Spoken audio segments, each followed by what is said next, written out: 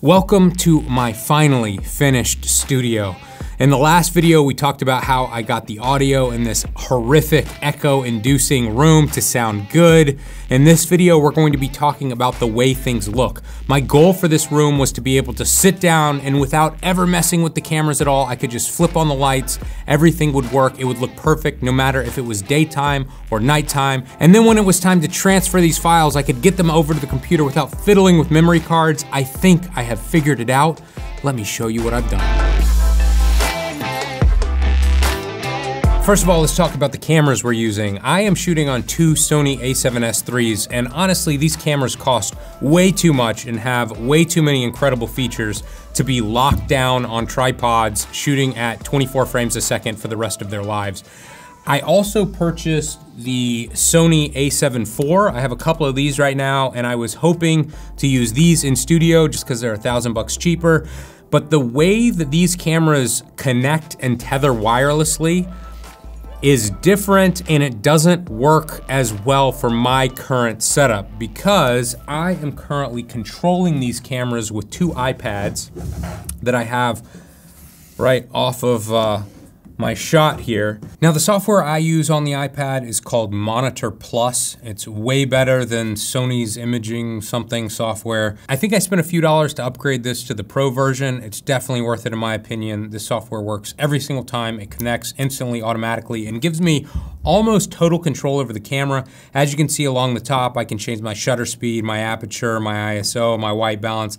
I can change my autofocus as well. So sometimes if I know I'm gonna be moving around or holding things in front of my face, I'll change the autofocus to manual focus like it is now. Or I can go back to autofocus, and let's say I wanted to focus on something like my hand, I can just touch on the iPad screen, and it's just gonna follow my hand or whatever I happen to be tracking, and then I can click on cancel tracking, and it's gonna come back over to my face.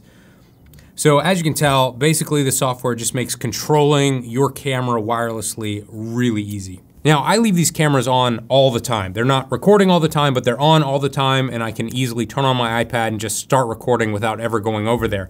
Now, what I could do is just have a battery inside and plug the USB-C cable that could power and charge the camera through that one cable. However, I am using the USB-C port to transfer data, and I'll show you that in just one second, and we'll go into more detail in another video. So instead, I went to Amazon, I purchased a dummy battery kit for both of these cameras, and I have those plugged into a battery that's on the floor because the power's constantly going in and out here in Puerto Rico. So these cameras are running 24/7, they're always ready to record. Now when I'm done recording, I simply hit stop recording on each one of these iPads. I can walk to the corner of the room to my desk, and there are two USB-C cables that I have running along this entire wall here, and I simply plug each of those in to whatever computer I'm currently working on, and boom, like that, both of my cameras are connected and able to transfer the files over that wire without ever touching the camera, without ever removing memory cards. I can't stand when you pull the memory card out and the camera shifts a little bit and then it wrecks your whole frame. So I was able to accomplish my goal. I can control the camera, I can start and stop recording, I can power the camera, I can transfer the files, all without ever touching either of these cameras. Now on my A camera here, I have a very fancy teleprompter by GVM. I almost never use a teleprompter, and I wanted this for a very specific reason. And right out of the box, it can't do exactly what I want it to do, and therefore I'm going to make another video about this in the future. I have a few hacks I'm going to try to do with this thing to either use it as a teleprompter or use it as some sort of monitoring device or use it for telecommunication or live streaming. Again, I'll make another video about that in the future. All right, now let's talk about lenses. Now, Tamron has been a sponsor in the past, and they sent me these lenses a long time ago, and when I compared these Tamron lenses to the Nikon or Sony equivalent, the image quality was so freaking similar, but the price was like 40% of the price of the, name brand lens. So each of the lenses that I'm using on the three cameras are all Tamron lenses, and they have been fantastic for me. This one on the A camera here is the 28-75 2.8. I have it zoomed to approximately 50 millimeters for this frame here. This camera here has the 70 to 180 millimeter 2.8 lens. I have it all the way zoomed out to 70 millimeters. to get a tight shot from another angle here. And then on my third camera, this is a Sony a7 IV. I'm shooting with the 17 to 28 millimeter 2.8 lens by Tamron, and I use this camera occasionally to shoot tabletop stuff straight down. I have my microphone above me, and then I also have another boom stand here, and I can just attach this camera right above the table to get tabletop shots. It's pretty rare that I shoot top down, so I don't have an AC adapter for this, and I'm not running the cable. For this camera, I set it up when I need it, and I do have to remove the memory card when I transfer the files. Okay, now let's talk about lighting. I wanted to create a completely automatic lighting system that I could just flick on and that would work during the day or at night, and I wouldn't have to fiddle with the lights or the camera settings. It would just work. Right now I'm being lit 100% with natural light, and it looks okay during the day, but of course it doesn't work at all at night, and I think we can make it look a little bit better during the day as well. In front of me here, I have two GVM lights. This is the SD3000D, and this is the 2000D. This is a 200 watt light and a 300 watt light. The two lights look identical, but of course the power bricks give it away.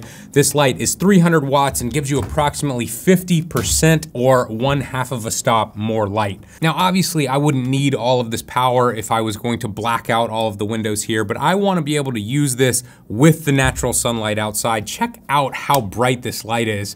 It's crazy. I'm just bouncing it off of my white curtains over here. Huge difference. So I've got giant natural light coming from this window over here. I want to accentuate that. I'm going to simply put this light on a light stand without any modifier other than the reflector dish, and I'm just going to bounce it into this white curtain that I have over here. It's just going to add a little bit more light during the day, and then of course at night, it's going to give us all of our key light. Now I also need to spice up the background. I've got this empty white wall behind me right here. I've got this cove in the back with the guitar back there. So for this light, I'm going to put it up high in the corner right at a frame here, and I'm going to fire it towards this light that I have in the background right here. I'm hoping the light can cast a shadow down the wall. And then I've got this black case back here with a bunch of stuff in the case. I want the light to be hitting that as well. Finally, I'm setting up a GVM box light in that cove in the back. It's just going to be firing directly at that guitar to give it a little bit of punch. Now, each of the lights I have plugged into a smart plug that is HomeKit compatible, and I can attach that to my home app on my smartphone here. And then I can turn each one on just by touching on my phone. First of all, I'll turn on the lamp that's behind me here. That just adds a little bit of interest to that corner. I can turn on my main light here, which is going to be bouncing off of this white curtain over here. And keep in mind that I have my camera set to auto ISO, so no matter how bright or dark I set these lights, my camera's going to create a perfect exposure each time. That's how this works really well during the day and night without having to touch it. Let's turn on this light over here, which is gonna be cascading down the wall and hitting this thing in the back. As you can tell, it's not doing much during the day, but it's very significant at night. And then check out the guitar in the back. And this is what the same room looks like at night with the same lighting and the same camera settings. Let's talk a little bit about color. Each one of the lights that I'm using has the ability to color shift. Now for my main light here, which is bouncing off of this white window that I have over here, I wanted it to match the color temperature of that natural light coming in. So I set it to around 5,000 Kelvin.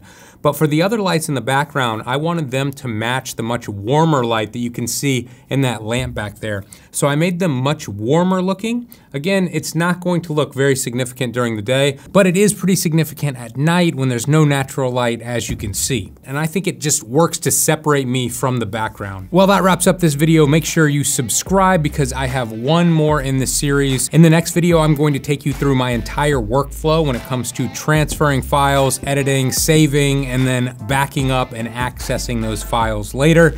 Stay tuned for that. And of course, if you're looking to take your photography or videography to the next level, make sure to head over to fstoppers.com.